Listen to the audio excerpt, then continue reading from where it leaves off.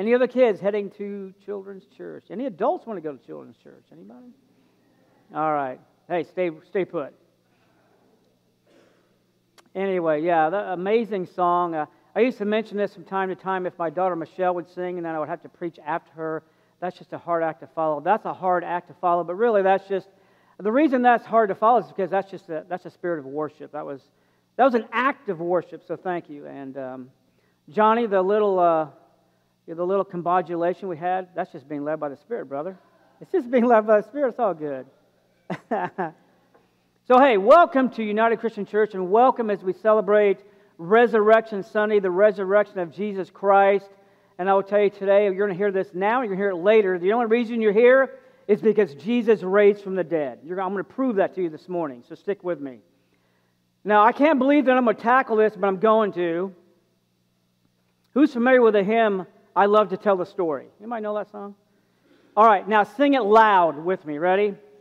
You got the words up there? Oh, yeah. Ready? I love to tell the story.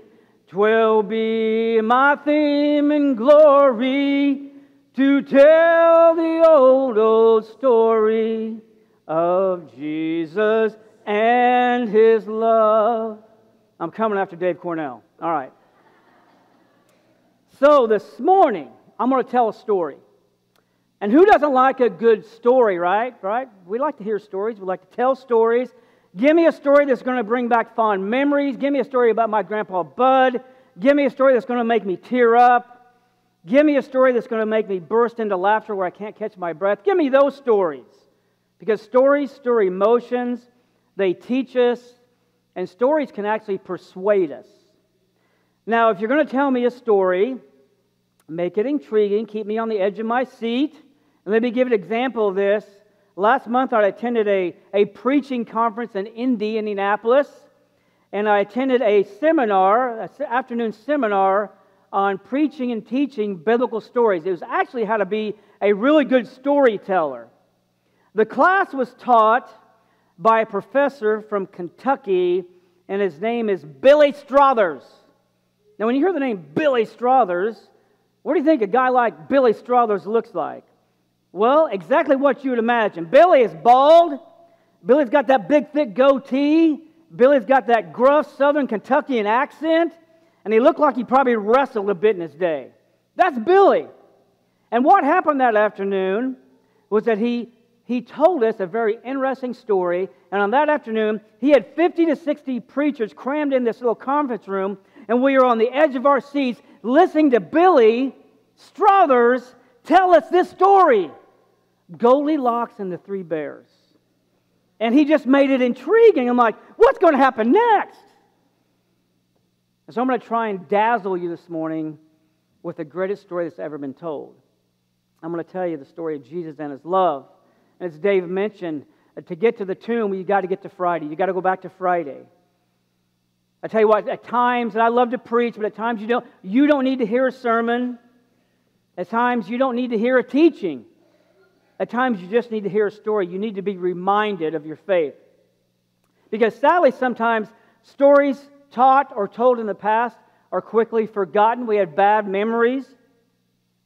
I do know that the story of the resurrection and of the crucifixion, they're traditionally held up for what this time frame. We always have it on Easter Sunday and Palm Sunday, right? But for me, I like to think outside the box. Why don't we preach or teach or tell the story in the middle of July? Why not? Because the resurrection is why we're here. C.S. Lewis stated this: for Christians, we have to be continually reminded of what we believe in. Neither the belief of Christian doctrine nor any Christian doctrine will remain alive in your mind. It must be fed. Because do not most people, including Christians, simply forget things and then drift away from those things? Yes. Have you ever drifted away from Christ? That happens. Maybe you need to hear the story today. And so this morning we're going to piece together 3 what I call short stories into one big story of love. And we're going to travel down 3 roads. Dave just sang of the first road, the Via Dolorosa. It's now called the way of suffering, the way of pain. Two roads follow: the way of death and the way of power. And we need to mimic the early church, the Acts 2 church, because they never ever stopped telling the story of the crucifixion and the resurrection. The crucifixion and the resurrection of Jesus, even beyond all doctrinal teaching of the Apostle Paul, those two standards and pillars, it fueled the early church. The resurrection of Jesus should fuel this church. And so this morning I'm praying and hoping that you all receive some spiritual fuel for your spiritual life as we watch Jesus literally walk down 3 roads. And what I'm going to do this morning, I'm going to take His eyesight, what He's thinking, what He's seeing. I'm going to make it personal. So let's begin. The Via Dolorosa, the way of sorrow. I've mentioned before a few months ago that there's a 5th gospel: Matthew, Mark, Luke, John, and Isaiah chapter 53. The gospel in its entirety is in Isaiah chapter 53. If you don't believe me, check it out. We see the life of Christ, the suffering of Christ. We see the resurrection of Jesus. They're all written by Isaiah 700 years before he will arrive on this earth. Let me read the prophecy of sorrow. This is the prophecy. He was despised and rejected by mankind. That's the Messiah. A man of suffering and familiar with pain. It was the Lord's will to crush Him and cause Him to suffer. And the Lord makes His life an offering for sin. Wow. What adjectives? Jesus, despised, rejected, suffering, painful, crushing, and an offering for sin. Wow. The Jews weren't expecting that type of Messiah. Jesus will have suffered much before He takes one step down the Via Dolorosa. So I want to give you a timeline of what Good Friday looked like for Jesus through His eyes and possibly from His heart as He walks down the road of sorrow. So here we go. From the eyes of Jesus as Good Friday begins. And these are approximate times. At 2 a.m., Jesus is arrested in the Garden of Gethsemane. And I imagine Him saying this: I look up into the darkness and I see lanterns and torches. I see spears and clubs. I see this mob coming towards me. And as I look, slithering through the crowd, I see Judas appear. And Judas approaches me. And Judas calls me Rabbi. And then he kisses my cheek. And I pray, Father, stay with me. Father, stay with me. It has begun. And so we see at 2 a.m, Judas arrives under the cover of night. He has Roman soldiers. He has Jewish temple police with him. And they are there to arrest Jesus for, remember, 30 pieces of silver. And in that day, 30 pieces of silver might accumulate to a month's wages. So let's say for $45,000, Judas pays off the arrest of Jesus. Now, to arrest someone in those days like today, you had to have a probable cause to arrest someone. They had some legality in the Jewish system, and Jesus has committed a crime. The Jewish leaders have a probable cause because they've heard Jesus proclaim that He is the Son of God. In John chapter 8, Jesus says, "My name is I Am," and they heard that. Without a flinch, without a hesitation, Jesus proclaimed to everyone, "I am the Son of God." And so the order is issued: arrest that man. Arrest the blasphemer. 4 a.m. Guys, most of us aren't awake by then. Jesus has been up quite a while now. He's going to be judged. Think about that. The Creator is going to be judged by the creation. I enter a gated courtyard that I'm not familiar with. I look, and everyone in the room is wearing robes, and they have tassels flowing down their robes. And I stare at my shackles on my hands and my feet. It's dark, it's cold, I am alone, I've been abandoned. Father, give me strength. Father, give me strength. This trial against Jesus, it's a sham. It's illegal. It's being performed at night. It's being performed before the Sabbath. That's illegal. There are no witnesses. The Pharisees and Sadducees will hire people out. They'll go in the streets at 4 in the morning knocking on doors, come and witness against Jesus. That's the order issued by those who claim to live by the letter of the law. It's a sham. It is at this trial that the physical violence placed against the body of Jesus will begin. They will strike him again and again at his trial, illegal. 6 a.m. Jesus is now brought before Pontius Pilate. The Jews have no power to kill anyone. They're under Roman authority. So Pilate, they go to Pilate to seek the death sentence. Jesus is brought before Pontius Pilate. It is early in the morning. The sun has just risen. The birds are chirping. I am not hungry, but I am thirsty, Father. I am led into Pilate's headquarters, and I glance down the corridor, and I see Pilate appear, and he's walking towards me. I know of Pilate. I know of his violence. I know he's a cruel man. Father, I love you. Father, I love you. And Pilate will declare 3 times on that day the innocence of Jesus with this phrase, I find no basis for a charge against him. He is innocent. Try him by your own laws. But he will fold before the pressure and the bribery of the Jewish leadership. Listen, if you don't deal with him, a riot's going to happen, and that's going to get back to Caesar. You better do something. And Pilate will fold. And what he will do first, he will try to appease the crowds, please the people with a Roman flogging. Appease the people. How often have you been people pleasers rather than God pleasers? We've all been tempted to please people rather than God, but to put ourselves first rather than God. There's this lengthy discussion in Pilate's office, and they talk about kingdoms, and they talk about truth. What is truth? And then Pilate issues the order. You know why? To appease the crowds. Actually, he does this to hopefully release Jesus. And so then Pilate took Jesus and had him scourged or flogged.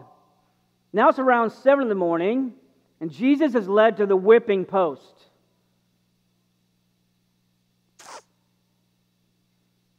I see the whipping post and the shackles dangling. Do you have an image of that?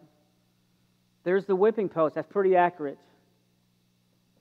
I see the dried bloodstains on the post and on the ground. The muscled soldiers look eager for the task. They are trained for this. And they bind me up to the post, and I glance to the right, and I see the flagrum. I can hear the metal and the bone and the pottery on the flagrum jingling in the breeze as the soldiers taunt and tease me with it. And I'm crying out, Father, grant me strength. Father, grant me strength. I have a flagrum with me that Mr. Gurgany made me. This is a pretty accurate replica of what a Roman flagrum would look like. I'll let you get a bird's eye view. Many times it was called a cat of nine tails.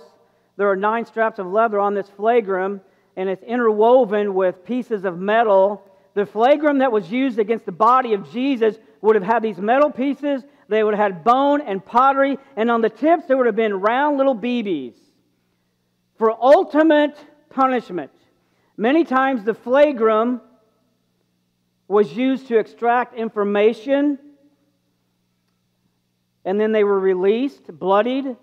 And on other occasions, the flagrum was used to soften a prisoner up before his crucifixion that he might die sooner. This was the instrument that was used upon the body of Christ. You notice how short this handle is? That would inform me that whoever's performing this punishment is up close and personal with Jesus. After the multiple strikes against the body of Christ, this legionnaire, this soldier, would have tasted the blood of Jesus literally on his lips, covered in it. Pilate, thinking a bloodied and now scourged Jesus. He's now wearing a crown of thorns. He's now wearing a purple robe, and he's brought back to Pilate. And Pilate utters these most famous words as he stands Jesus before the Jewish crowd, and he says, "Behold the man! Behold the king!" Almost in a form of mockery. Look at the man, look at the king. He's nothing now. Let him go. But the crowd will not have it. The crowd that once said, "Hosanna, Hosanna, Hosanna, blessed is he who comes in the name of the Lord," it's now one word: crucify. Crucify him. And so Pilate will give the orders. And before he gives the orders, set this here, Pilate will do this. Remember this? I'm going to do it. His blood is on your hands. And so Pilate wipes his hands clean of what's about to take place, and he gives the order, crucify. Crucify this rabbi. 8 a.m, Jesus is forced to carry the cross to Golgotha. I would imagine these words: "I am so weak. The wooden beam on my back digs into my open wounds. As I walk down the Via Dolorosa, I see women and children weeping for me. As I stumble and get up, as I stumble, as I get up, Father, bless them. Bless those who are weeping for me, God. Father, bless those who love me." And so Jesus takes his first steps down the Via Dolorosa. This walk is about 600 meters. It's close to half a mile. And it's an incline walk to Golgotha on a hill far away. No, it's actually not that far away. Pilate can watch the whole episode from his office. If you were to walk 600 meters or half a mile today, it might take you 10 minutes. This walk for Jesus will take over an hour. It's a struggle. The crossbeam itself weighs around 100 to 150 pounds, placed on his back. And so I'll ask you today, imagine carrying a crossbeam of that size, the crossbeam, put it on your back, put it this way. I don't care how you carry it, but get out in the parking lot and carry the cross down to Milk and Honey. And oh, by the way, make sure it's at an incline. Can you do it? A lot of you can. But let me give you a little extra oomph that's placed on Jesus. By the way, you have not eaten food or drank water for 12 hours. And oh, by the way, you have suffered significant blood loss. Some of the blood loss and punishment that Jesus received would have killed a normal guy. Now, we don't know the yardage marker when this event takes place. Is it 200 meters, 300 meters, 400 meters? But somewhere on the Via Dolorosa, Jesus can't carry the cross anymore. Father, I can't make it. Father, I can't make it. I'm too weak. My body can't make it. Father, help me. You know what the Father says to the Son? I know, Son. I know, Son. I love you. I love you. And I'm sending someone to help you. Son, only a little longer, and you will be with me, and I with you. I'm sending help.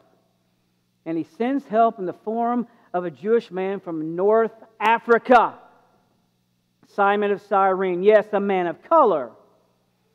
Matthew 27:32. As they were going out on the Via Dolorosa, they met a man from Cyrene named Simon, and they forced him to carry the cross. I think you have an image of that as well. Do we have that one?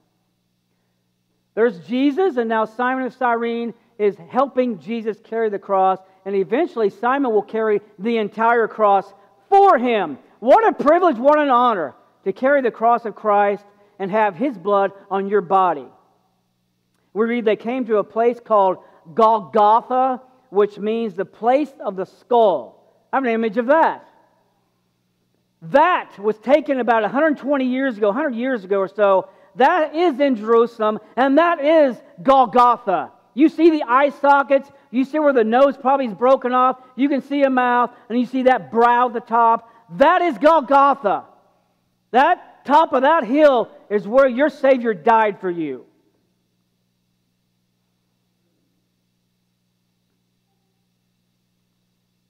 The Via Dolorosa is a road highlighted with pain. Pain, pain, pain. And guess what? The day's not over. A whole new type of pain awaits Jesus, and it is a Roman crucifixion. 9 in the morning, Jesus is nailed to the cross.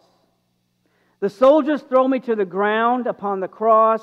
I look to my right, and I see a soldier place a large nail at the base of my hand. Our eyes meet. He smirks. He laughs. And then I hear the hammer raised, and the hammer strike the nail. Father, the pain. Father, take away the pain. Father, I long to be with you. Father, give me strength. I'm going to ask everybody to close your eyes right now. And I'm looking.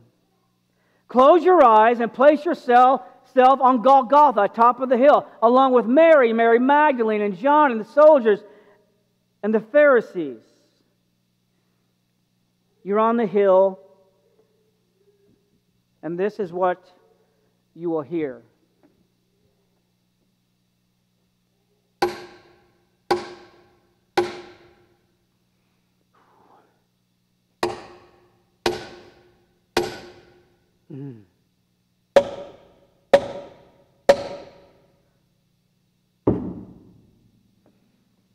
Crucified.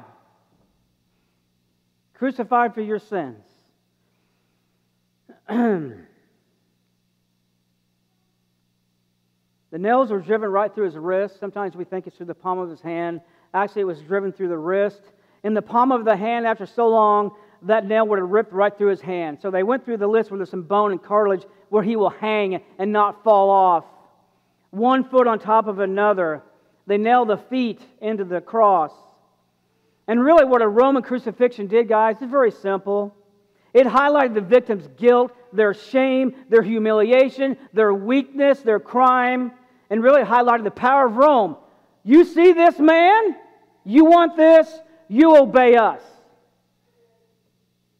Isaiah wrote about the body of Christ as it hung on the cross. Like one from whom people hide their faces, he was despised, and we held him in low esteem. His death was disturbing. One glance at the body of Christ on the cross, and you would have looked away. If you had your little ones with you, you would shield their eyes from that scene. It's that gruesome. He will hang in that state for 6 hours until blood loss, dehydration, congestive heart failure, and really, as Johnny mentioned, what really took his life was asphyxiation. He couldn't breathe out. You know, if you've ever had a little panic attack and you're, oh my gosh, I can't breathe, Lord, help me breathe. That's what Jesus is going through. He can't get his breath right. And at the last moment, he will say, it is finished. It is finished. I think I have one more image of that one too. Yes, the death on the cross has now paid for the sins of the world. You know, we, oh, Sailor's not in here. Okay, good. Friday night, Chauncey and I and Sailor watched The Passion of the Christ with Sailor. And we had to talk about this and pray about that. Should a 7.5-year-old see this movie? Because it's graphic. And we said yes. And so we're sitting in the big double recliner. I'm sitting here, and Sailor's sitting there. And we have her covered up in a blanket. And when we get to the flogging thing, I take the blanket and I say, just put this over your face for a while. And so I wouldn't allow her to watch the flogging. I thought it was too graphic. So when the flogging was over, we took down the blanket and we watched the rest of the movie. And we got to the scene. This is my favorite scene of the Passion of the Christ, because I believe with all my heart, Jesus so loved his mother, and his mother so loved him. It's that scene where Jesus has fallen again, and he's having trouble getting up, and Mother Mary sees her son. And she has this flashback where 5-year-old Jesus falls in the dirt and scrapes his knees, and she cares for him, and she's going to care for her adult son. That's still my baby.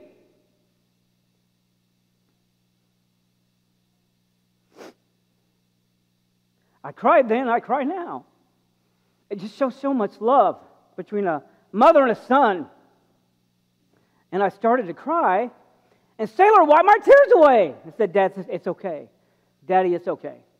It's going to work out.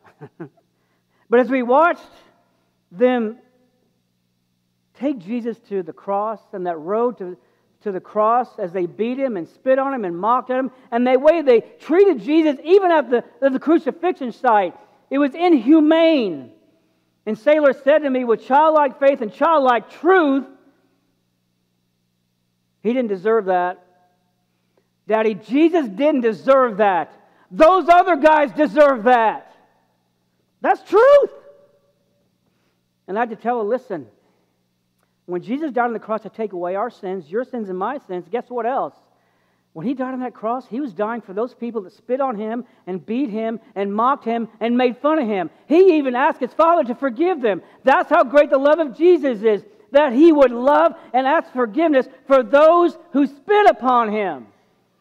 And I'm hoping that she understands what Christ-like love is now. If you take one thing away from the service, please don't forget this, that Jesus loves you.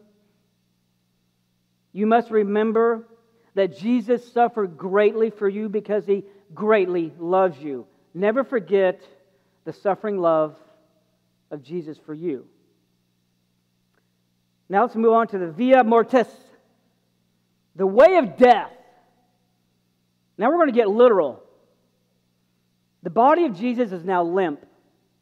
The chin of Jesus now rests upon his chest. And what's happening now, his nailed wrist, they are bearing the full brunt of his entire body weight. It was his legs, as he raised up and down to breathe. They're jello now. He's dead. And so all of his 175 pounds is resting on his nail-scarred wrist. Someone has to deal with his death, and someone has to deal with the dead body now. Enter two Pharisees. Imagine that. Not as disciples, Pharisees. Do you see how the life of Jesus can change people? Two Pharisees, we know them as secret disciples. Joseph of Arimathea and Nicodemus. Joseph, let's talk about Joseph. It said he was a prominent member of the Sanhedrin. Joseph of Arimathea, sorry Ed, I always pick on you, but Joseph of Arimathea is an Ed Taylor or Roger Freeman. He's a high-ranking official or elder in the church, as is Nicodemus. And oh, by the way, Joseph is wealthy, wealthy, wealthy. Nicodemus was also a member of the Sanhedrin, and he is also called a silent disciple, a secret disciple. Do you know that Nicodemus, the Pharisee, was the first to hear this phrase, "You must be born again"? Do you know that the only person to hear Jesus Christ utter these words, "For God so loved the world that he gave his only begotten Son," was guess who? A member of the tribe that hated him. Yeah, Nicodemus is the only one to hear John 3:16. Ever heard about God's grace? There it is. Now, more than likely, Nicodemus and Joseph, there's no doubt, they witnessed the suffering and the flogging for a time. I don't think they could handle all of it, so they left. And they're surely at Golgotha to watch a crucifixion, not in a joyful state, but in a horrified state. Guys, listen, when the Sanhedrin voted whether he's guilty of blasphemy, Joseph and Nicodemus, they cast a no vote. They cast a no vote. They're just going to stand up. They're going to exclaim their belief at the vote. But Good Friday was too much to bear for Joseph and Nicodemus. And so they make this decision, particularly Joseph of Arimathea, that we're going to care for the lifeless body of Jesus. And you know what happened when they decided? Because Joseph goes to Pilate and says, "I want to take down the body. I want to care for the body." You know what that did? Joseph and Nicodemus came out of the closet. They came out of secret discipleship to bold-faced public. We love Jesus and we're following him. Let me ask you today, is your Christianity, is your faith in Christ, is it public or is it in a closet? Do you proclaim it or do you hide it? If someone asks you what you believe about Jesus, do you say, yeah, I believe? Or do you say, no, I believe in Jesus and I know Him and He knows me. I know Him. Nicodemus and Joseph were not afraid to say, I know Jesus and we're with Him. Here's how that took place. John 19, 38 through 40. Later, Joseph of Arimathea asked Pilate for the body of Jesus. Now, Joseph was a disciple of Jesus, but secretly, guys, don't be secret disciples, because he feared the Jewish leaders, and with Pilate's permission, he came and took the body. And that would mean, actually, he took the body down, and then he took it to the tomb. He was accompanied by Nicodemus, the man who had earlier visited Jesus at night. That's all in John chapter 3. Nicodemus brought a mixture of myrrh and aloes, about 75 pounds, and taking Jesus' body, the two of them wrapped it with spices and in strips of linen, and this was in accordance with Jewish burial customs. So what does that look like? So, a normal crucifixion, not during Passover. Here's what takes place. The custom of the Romans of that time, they would normally leave the bodies on the cross. And here's why. The birds will pick at it, the maggots will eat the body away, and rodents and other things will they'll take care of the body. And if it takes too long, they'll just take it off and throw it in a dump heap. That's how it usually played out. You know why? The Romans want everybody to know, listen, we're in power. We have power over you. You better listen to us, or you're going to have maggots eating your body. So that's how it usually played out. But not during Passover week. Somehow at times, the Roman Empire had this little bit of compassion, if that's what it is. It was more to appease people. But at this time, during the Passover, they granted a proper burial for the family and friends of Jesus. And it was granted to Joseph of Arimathea. Now, have you ever considered this? We're all very familiar with the image of Jesus crucified on a cross. Have you ever considered how Jesus was taken down from the cross? Because somebody had to take His dead body down. And we read here that Joseph and Nicodemus, they take the body down. They choose first to remove the body from the cross, and then they have to hastily prepare it for burial, because a Jewish custom taught that no one could touch a dead body. You could not have a burial after sundown. So they got about 2 hours to get his body down, hastily prepare it, and get it into the tomb. Jesus, I'm going to guess, 5'9", 175. Average guy. He's a dead corpse. He's covered with dried blood, fresh blood, oozing blood. The wound at his side is probably still oozing from the spear. He has gaping wounds, very evident. Guess what? These guys have to not only take the body down, they have to remove all the dirt and debris from his body. That is a daunting task for guess who? 2 teachers of the law, 2 elders who have probably, and oh, by the way, they're probably wearing robes and tassels. They have never probably touched a dead body or been near a dead body, for it would make them unclean. So you know what Joseph and Nicodemus have become? They have literally become the hands-on servants of the Messiah. They are now the morticians for the Messiah. Can you imagine that? More than likely, 2 ladders were taken to the cross. I'm going to say a pry bar to pry the bent nail out, and a hammer, and lots of linen. Here's how it played out. One man would get on the back side of the cross, climb up the ladder, bend out the nails, and hammer them out. Before that happens, the man on the front ladder would take straps of linen underneath the armpits of Jesus, underneath his legs, lasso it around the crossbeam so there's leverage, and when he's ready, out go the nails, and down comes Jesus. Did you know there's a legend, probably within the Catholic Church, but I believe it's true, there's a legend that the Roman centurion that looked over the crucifixion, his name is Abinadar, that he was on the last rung of the ladder as he helped Jesus down. Guys, Jesus changes everything. I believe with all my heart a Roman centurion gave his life to Christ on the day that he died.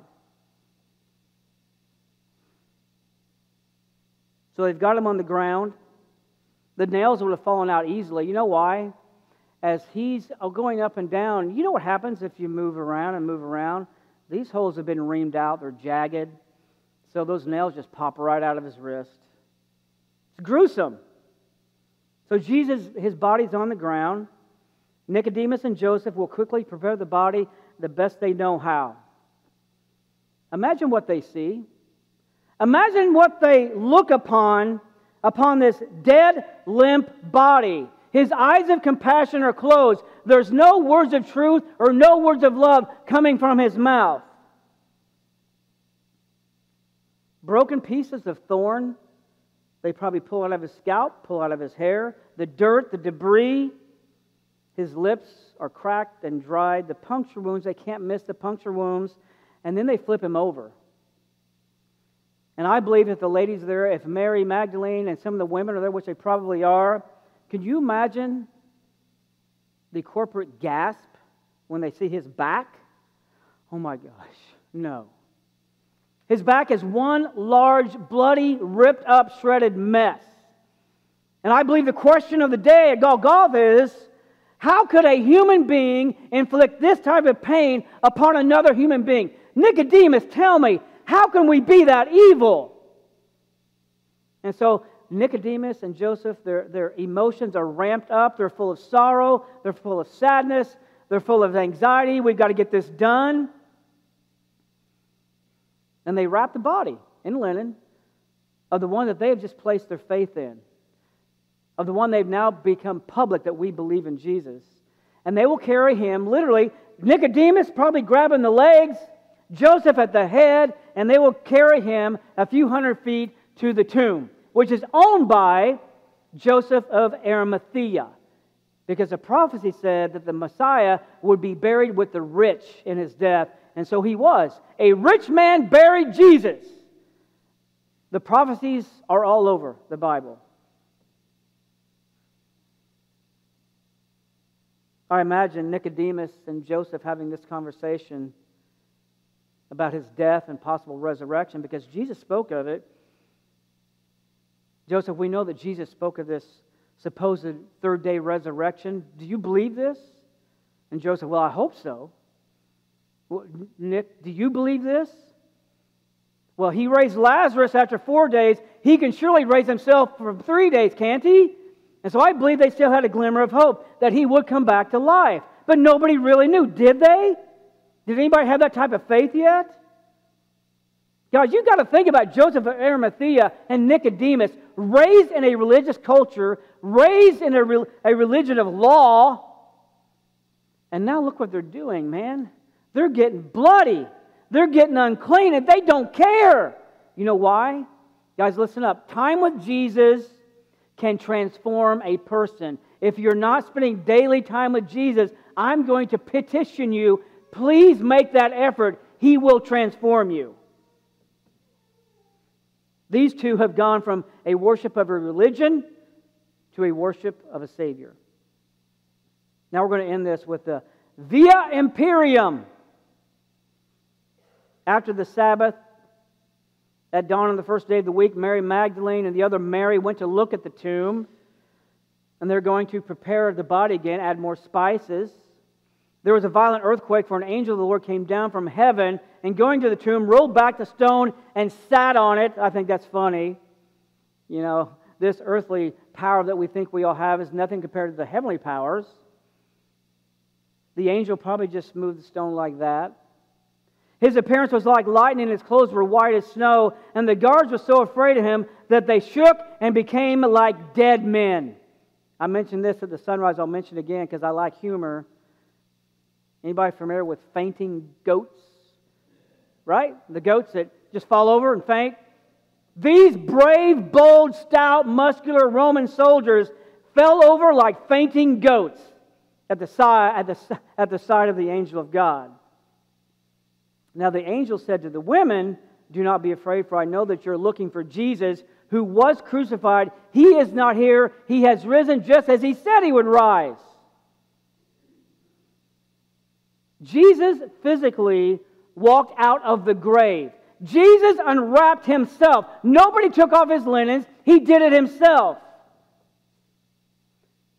And sometimes we make the assumption that the stone was rolled away for Jesus to get out. No. Jesus could have walked through the stone. Jesus could have rolled the stone away, walked out, and set it back in place. We don't know exactly how he got out. But the reason the stone was rolled away was not for Jesus to get out. The stone was rolled away so that you could get in, so that you could see the risen Messiah, so that you could believe in him, so that Peter and John, when they ran there, they could see just linen, no body. Do you believe he's alive? Do you believe he rose from the dead? Romans 10:9, if you confess with your mouth Jesus is Lord, and believe in your heart that God raised him from the dead, you will be saved. The resurrection is part of your salvation plan. The resurrection fueled Mary Magdalene to become one of the greatest disciples of all time. It fueled the disciples to become apostles. It fueled the Acts church to grow from 120 to 30,000 in about a year. Does the resurrection still fuel you? Or do you need to feel good to be fueled? Without the resurrection of Jesus, there is no church. I am positive about that. And let me offer you my proof. The disciples spent what? 3 years with Jesus, right? They saw hundreds of miracles. They saw him walk on water, right? They saw him heal the man that was lowered through the roof on a mat. The guy got up and walked. He healed the blind. He healed the lame. He drove out demons. He calmed seas. Lazarus walked out of a tomb. They saw all that, and then they heard Jesus proclaim this: I'm the Son of God. I am God. They heard him proclaim that he was God. And then he told them, guys, you read the New Testament, Jesus literally in clear black and white Aramaic said, I'm going to be killed, and 3 days later I'm going to come back to life. He told that to their face 3 times. Dole, if I told you on such and such a date, I'm going to put it way in the future, let's say I'm going to die on this date, and 3 days later God's going to raise me from the dead. Now you might not believe that, but if you saw me perform hundreds of miracles, you're going to write that down on the calendar. He said he's going to raise from the dead on this day. Guys, that proclamation of his resurrection, those disciples remembered that.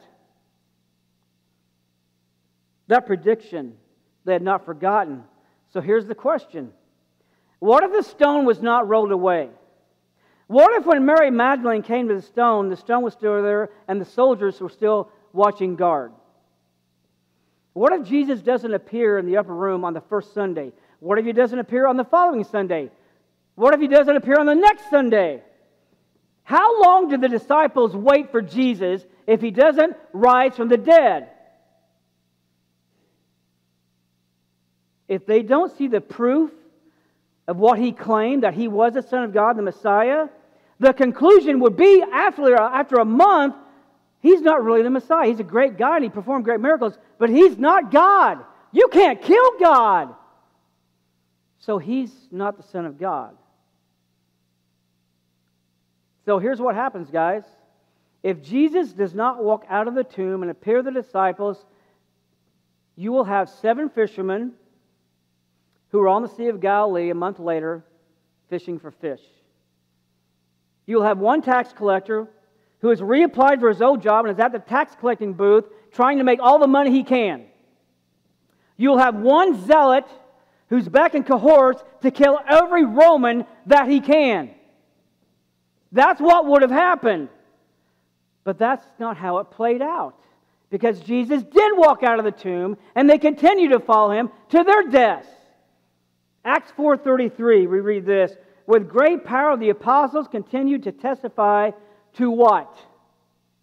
The resurrection of the Lord Jesus. It's that powerful. He rose from the dead. Praise band, come on up. Jane, bring praise band up. You want to know what else is proof that Jesus Christ rose from the dead? Every believer in the sanctuary today, you are living proof that Jesus Christ walked out of the tomb. Number one, because you believe that. Number two, you know why? Because that story was told over and over and over. And it was written down in this book over and over and over. We have 6,000 copies of the New Testament proclaiming the resurrection of Jesus Christ. And the story is not over. There is another resurrection awaiting to take place. Christ will raise up His followers. First, those who have fallen asleep, and those who are still alive. There is a resurrection that's going to take place. Let me read it to you. This is the encouraging words from 1 Thessalonians chapter 4. If I can get to it. Brothers and sisters, we do not want you to be uninformed about those who sleep in death, so that you do not grieve like the rest of mankind, who have no hope. Those of you who have loved ones who have fallen asleep in Christ, you have hope. Here's why. For we believe that Jesus died and then rose again, and so we believe that God will bring with Jesus those who have fallen asleep in Him. According to the Lord's word, we tell you that we who are still alive, who are left until the coming of the Lord, will certainly not precede those who have fallen asleep. For the Lord Himself will come down from heaven with a loud command, with the voice of the archangel, with the trumpet call of God, and the dead in Christ will rise first, and after that we who are still alive and are left will be caught up together with them in the clouds to meet the resurrected Jesus Christ. Thank you. And so we will be with the Lord forever. That is the hope of the resurrection. And as they get ready to sing this song, guys, I'm going to tell you straight up, no grave has power over Jesus, and no grave has power over His followers.